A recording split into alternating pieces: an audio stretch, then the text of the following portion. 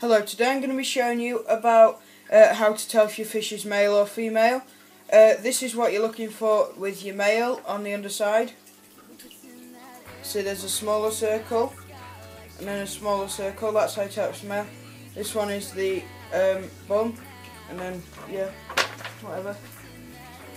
And then the same with the female, apart from that's what you're looking for with the female. Sorry, the words are backwards, I didn't think about that. So now I'm going to take you down to one of the male fish that I've got here. I think it's a male. I can tell you then and there. So I'll just see you in a second. Bye. So now I'm just going to grab the fish. He's going to want a little bit of chasing about. I'll just bring it closer to the camera. Just grab him. Quite high up there. Yeah, we've got ourselves a young male here.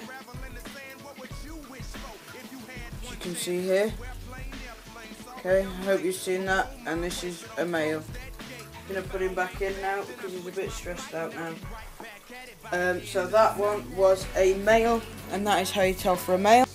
And now for the female. I'm not too keen to use this one, but I'm going to anyway. Because it's for the spread of the viewers.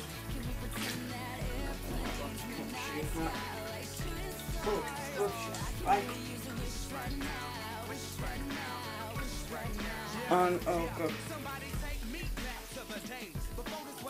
I'm just gonna have to show you the picture of this one. She's too stressed out. I'm sorry guys about the disappointment, and she's fucking spiky.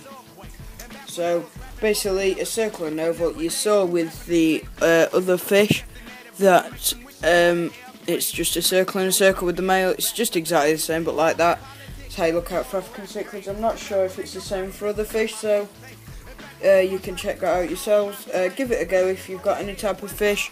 It might work out and it might not, so I'll just have to leave it there because she's a bit stressed out. I can show you in the bowl bucket thing, but that's all I can do. I'm sorry, just not worth risking her to go. So there she is, look, little beauty. I'm just going to show you me putting her back in the tank right now.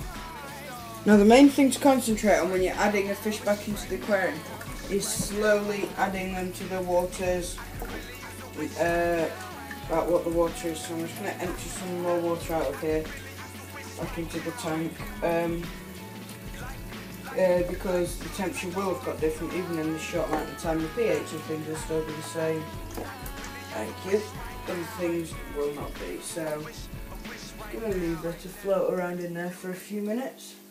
Not too long because, well, you don't need it for too long really. I'm just going to put a bit more water in there with her because she doesn't look very happy. Now she's got used to the water inside the bucket, of course, because she's been inside the bucket for a few minutes. I'm going to show you right now her inside that so you can see her colours better and everything. I was going to show you me putting her in because she's new. She came with a male, but he died practically in the bag, so that's not really my water's problem. He was just too stressed out.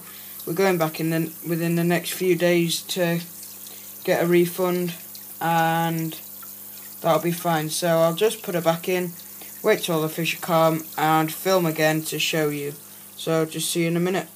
Okay, so I've just put her back in. Look out real soon for a water changing video on how to do that.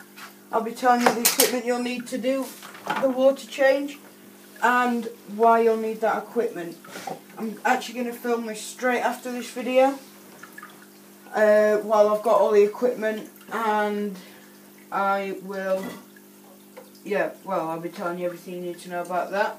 So please, if you really did like the video, subscribe for more. Of course, request, even if you're not fish keepers, request for something that you think that fish keepers do, so that I can show you that, because I can pretty much show you most things to do with the fish, but I'm not willing to pick the fish up today. Minecraft videos in a few more weeks now. Don't think it's quite 5 weeks. I'm going to look into it this weekend. Probably not going to get anything out this weekend. Be a few more weeks so I'll get anything out. I'm going to start things like beach survival, mountain survival, normal survival. I'm basically going to be showing you guys some survival stuff. I would just like to give a shout out to a fellow Minecrafter called Chaz Hydes. CHAZZ space HYDES. He does Minecraft redstone tutorials, and he does a bit of Die-Rise live streaming. If you just tune into his channel, then it'll be much appreciated to me and him. Request anything to do with Minecraft with him, he'll be very happy to do it. I've requested to him a bit of a challenge, a Call of Duty zombies map for Minecraft, which is going to be a hard challenge for him.